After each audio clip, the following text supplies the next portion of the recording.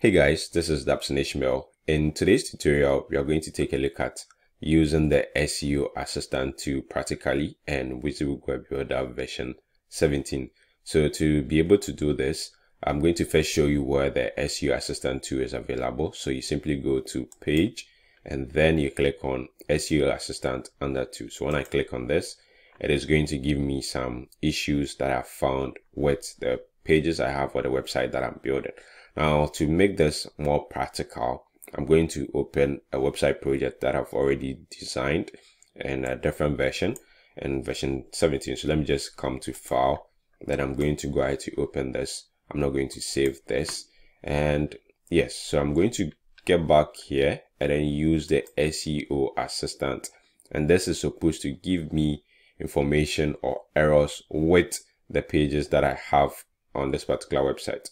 So as part of them, one is a page doesn't have a language set as default for it, and then also the website has no robot text also. So if I double click on this, it takes me to that particular page which doesn't have a language. So as you notice, this doesn't have any language set for it.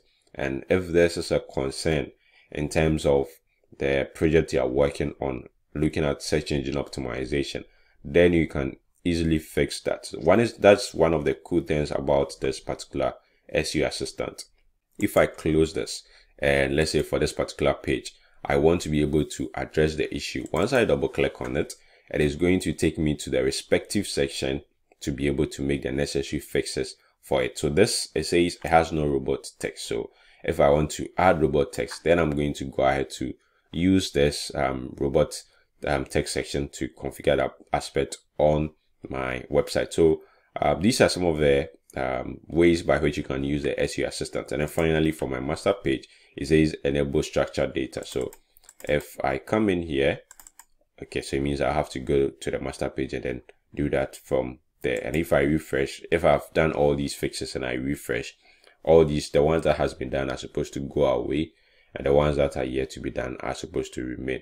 Now you are able to have a lot of options here. So if I come to this page and probably I just clear the keywords from here, I clear the description, I click on OK, and I come back to my SEO Assistant over here, trying to find the issues.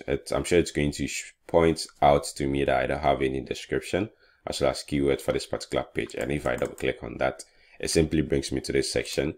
If I double click on this, it simply takes me to that particular section for me to be able to make those necessary fixes. So that is how to go about using the SEO Assistant 2 and version 17 of WYSIWYG Web Builder. This is very cool to help you know some of the things that you're supposed to do to help optimize your websites or your web pages for search engines.